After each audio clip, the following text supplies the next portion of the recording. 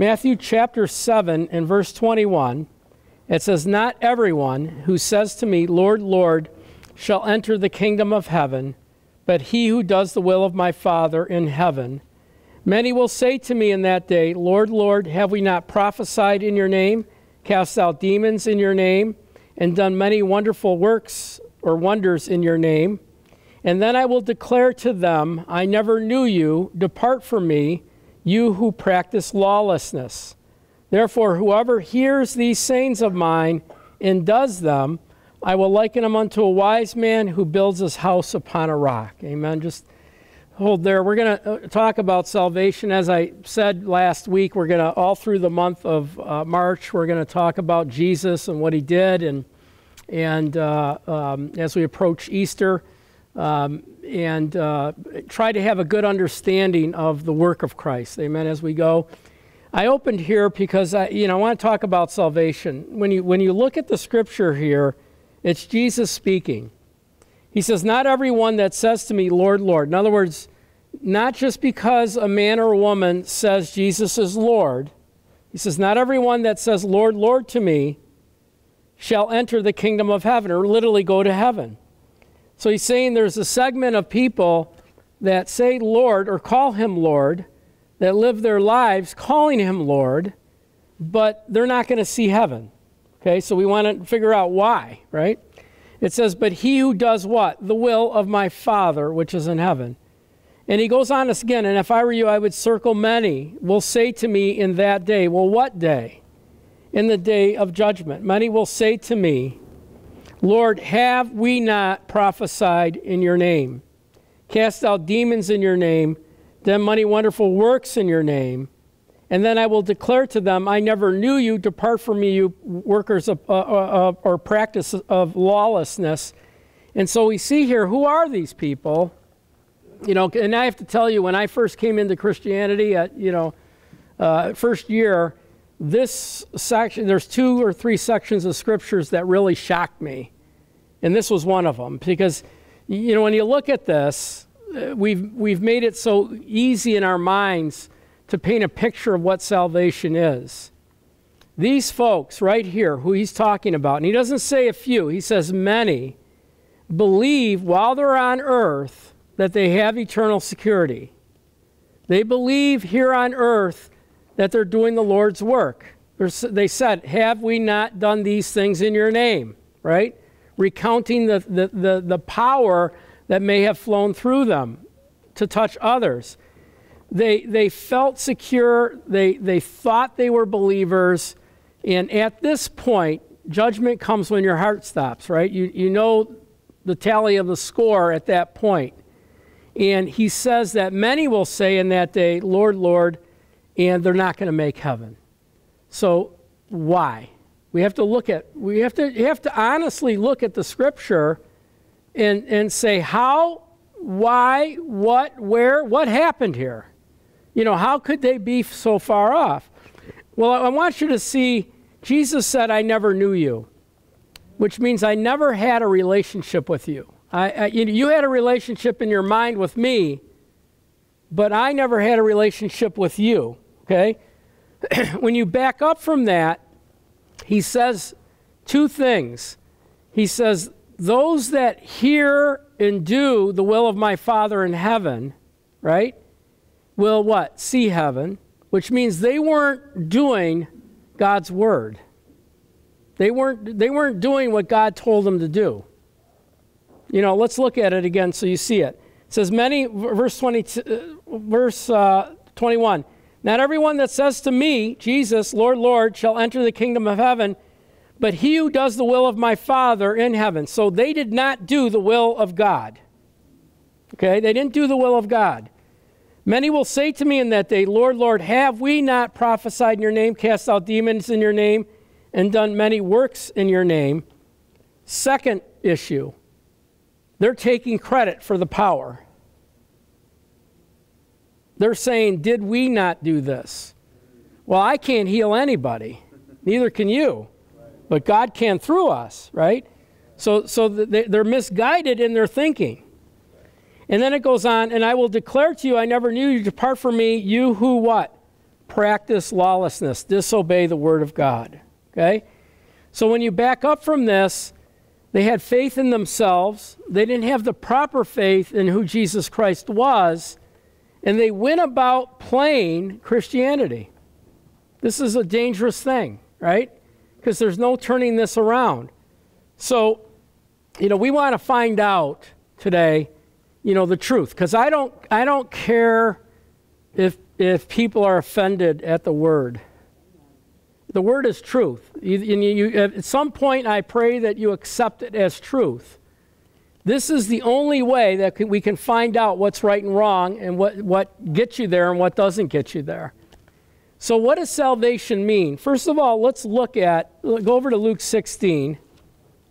Let's start to begin to look at what salvation is.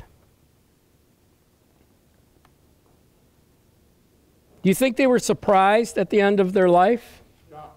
Yeah, it's almost like the 42 virgins with the other group, right? I mean, you had it wrong. You had it wrong. Verse 19. Luke 16:19. It says, there was a certain rich man who was clothed in purple and fine linen and fared sumptuously every day. And there was a certain beggar named Lazarus, full of sores, who was laid at his gate, desiring to be fed with the crumbs which fell from the rich man's table. Moreover, the dogs came and licked his sores. So it was that the beggar died and was carried by the angels to Abraham's bosom. The rich man died also and was buried, and being in torment in Hades, he lifted up his eyes. He saw Abraham afar off and Lazarus in his bosom. Then he cried and said, Father Abraham, have mercy on me and send Lazarus that he may dip the tips of his fingers in water, cool my tongue, for I am tormented in this place.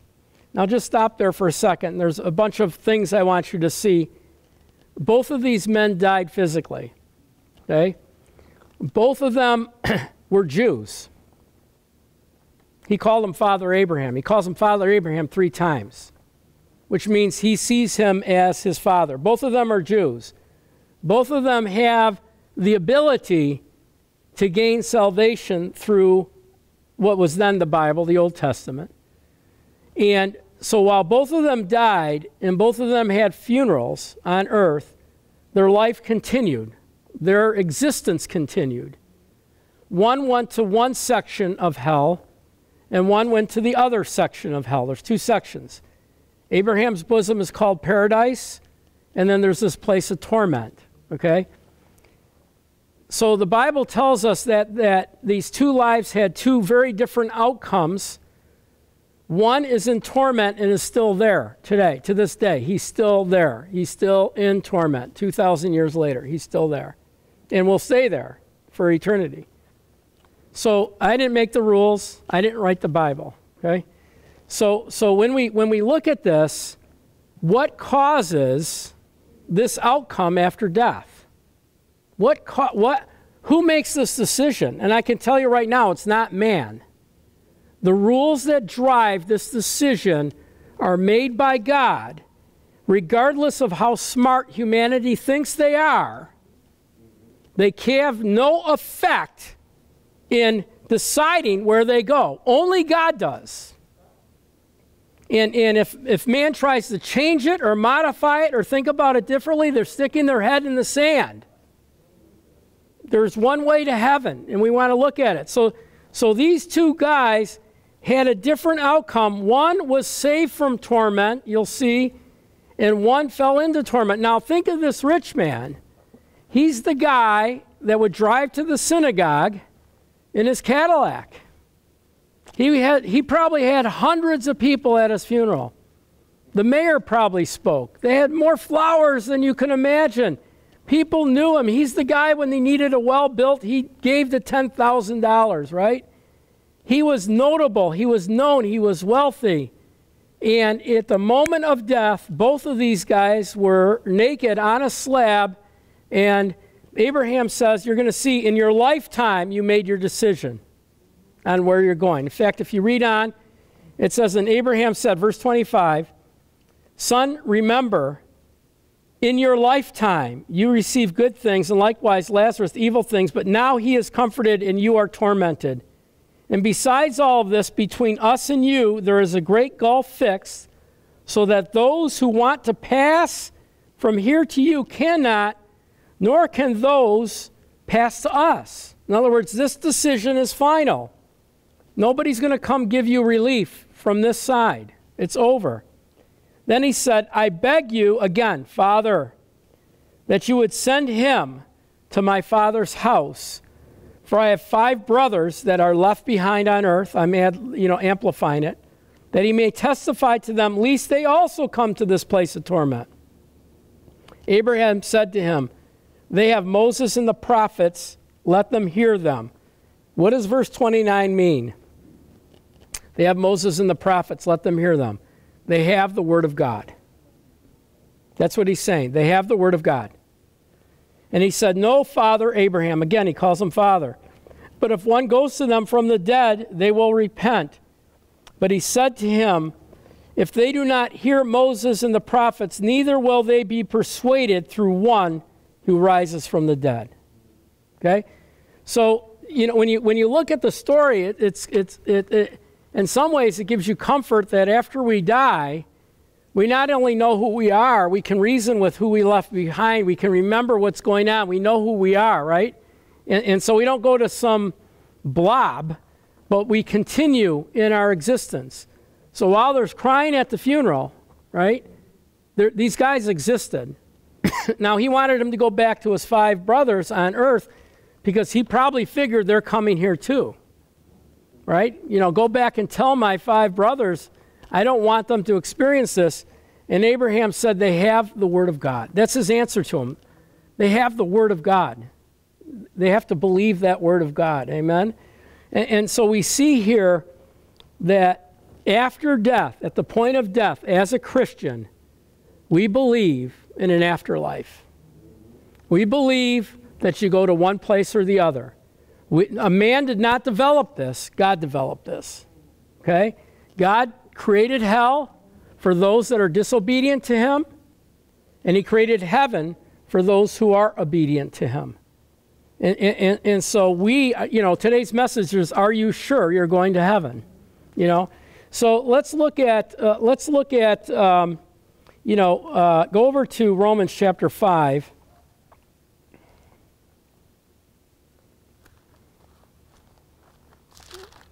Romans chapter 5. Now let me ask you a question. The rich man is in torment today, and the poor man is in heaven with Jesus today. Did anything they do on earth economically change that outcome? Does the rich man's money mean anything to him? No. He'd give it all to buy a cup of water, seems like, right? So go over to Romans chapter 5.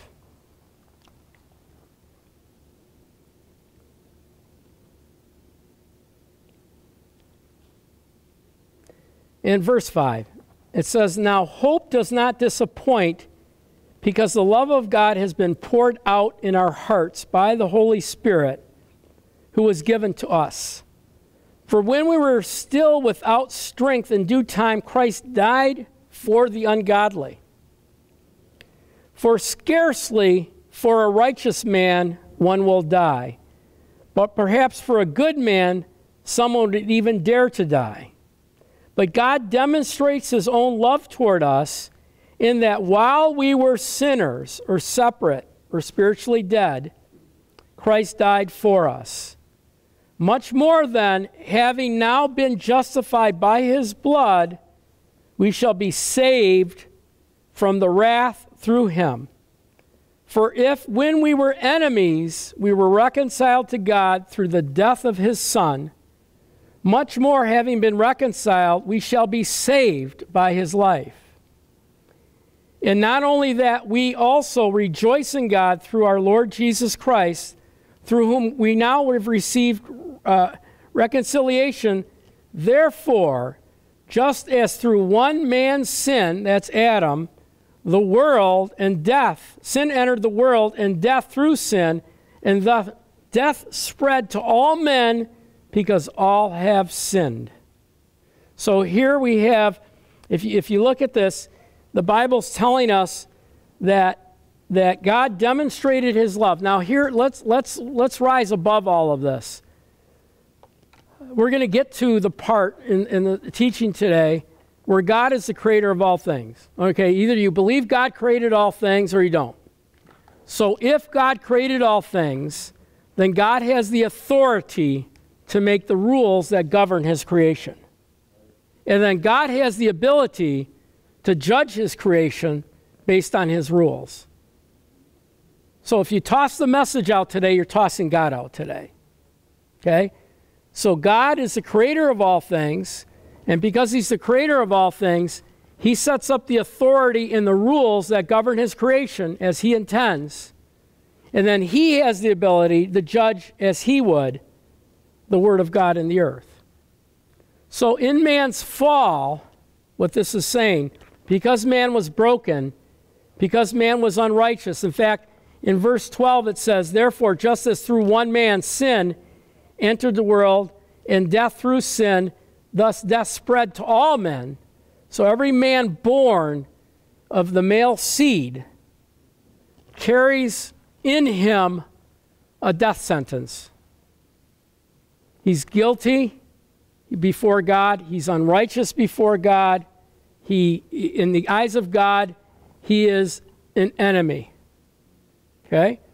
But the Bible says that God demonstrated his love by providing a sacrifice in Jesus. Now, think about, you have to understand God. He is righteous and holy, which means he will do what's necessary to do it right, righteously and holy. So to accomplish our salvation, he had to do it in a way that satisfied his laws and satisfied every other created being in the universe, spiritual or physical. So no one could complain or make an attack at him. So when you look at the Bible, God had to do it in a way where Satan and all of the fallen angels could never make an attack on his character or what he did. You follow? So we have to make an assumption that he will do enough to get it done.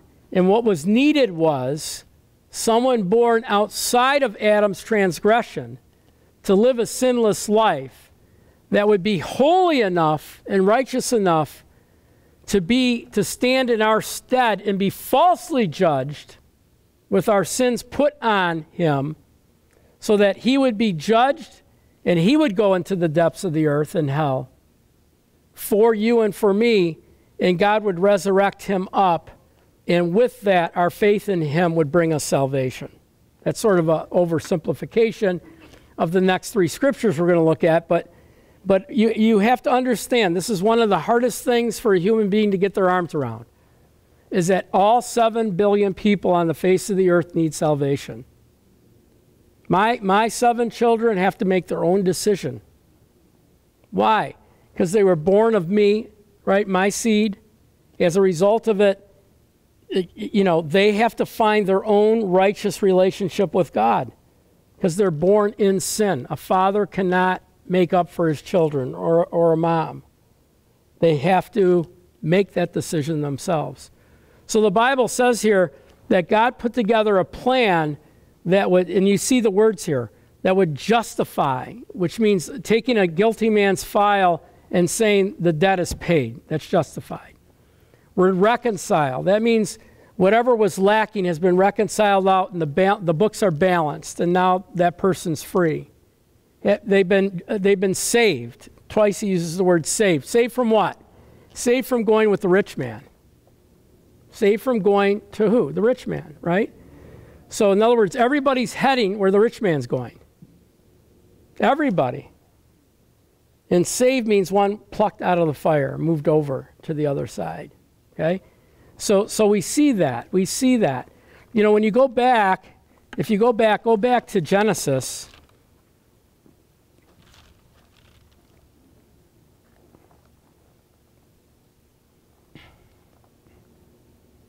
Genesis chapter 2.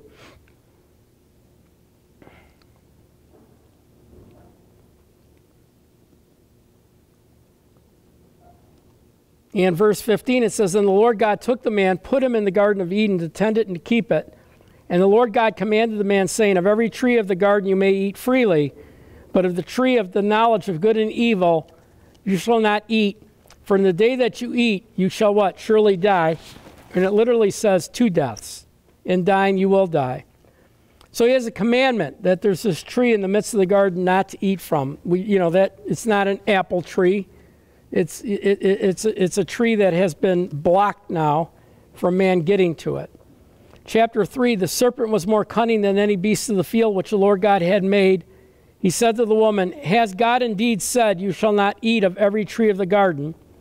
The woman said to the serpent, We may eat of the fruits of the trees of the garden, but of the fruit of the tree which is in the middle of the garden, God has said, You shall not eat of it, nor shall you touch it, lest you" what? "Die." Then the serpent said to the woman, You shall not surely die. For God knows in the day that you eat, your eyes will be open. You will be like God's, knowing good and evil. So the woman saw the tree was good for food. It was pleasant to the eye, a tree to be desired to make one wise. She took of the fruit thereof, ate. She gave also to her husband with her. He did eat. The eyes of them both were open. They knew that they were naked. They sewed fig leaves together. They made themselves aprons. Essentially, what did they do? What triggered this massive chaos in the earth? They disobeyed God's word. It's just as true today as it was then. You have to understand, a disobedience of God's word brings death. It brings spiritual death. It brings many, many things on humanity. Nothing has changed. Even this year, 2018, sin brings death.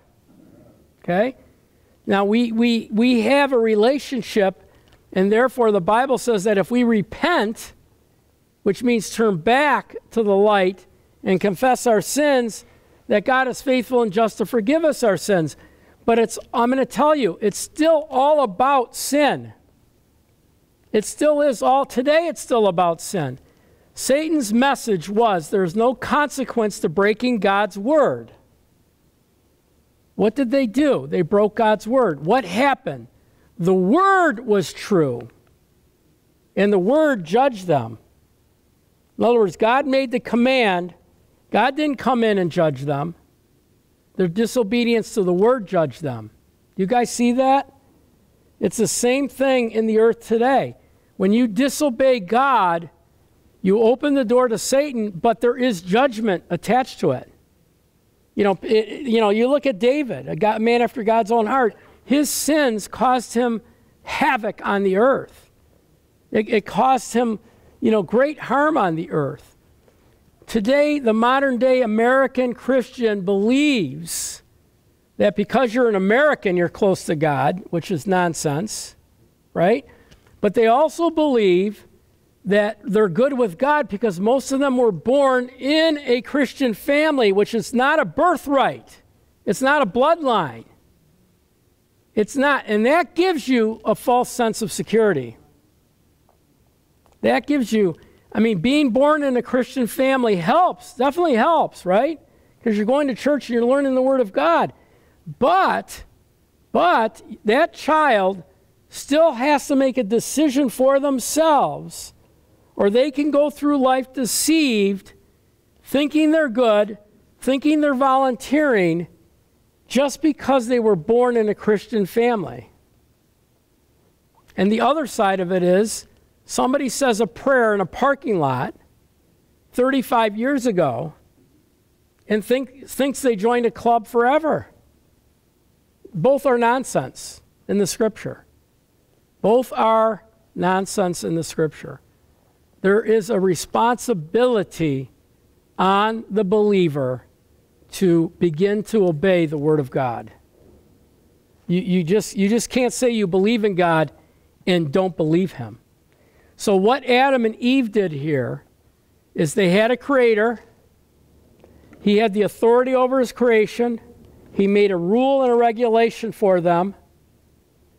He had the ability to judge them. They, between themselves and with Satan's temptation, disobeyed the word of God and paid the price. Simple math, right? It's the same today. There's nothing that changed. There's nothing that changed, okay? What's changed is our position in God's eyes and our position in Jesus Christ. Because all of us, even though we're believers, we still sin. We still do. I mean, the idea is to clean it up, to get better about it, right? So as we're moving toward Christ, we're beginning to peel back the onion, and we're beginning to get rid of the sins in our life. We're beginning to change and conform into the image of Christ, but it's a lifelong journey. It's not over with a prayer. It's a lifelong journey, okay? So when you look at the Word, let's just look at the Word. Let's look at the big picture. Go over to Ephesians chapter 2.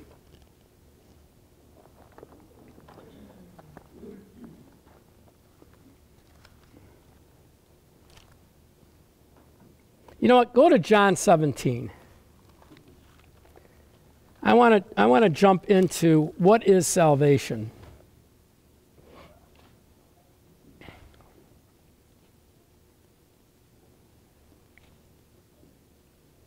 Jesus, in his closing prayer, gives a good picture of what salvation is. In verse 5, he says, "And now, O Father, glorify me together with yourself, with the glory which I had with you before the world was. I have manifested your name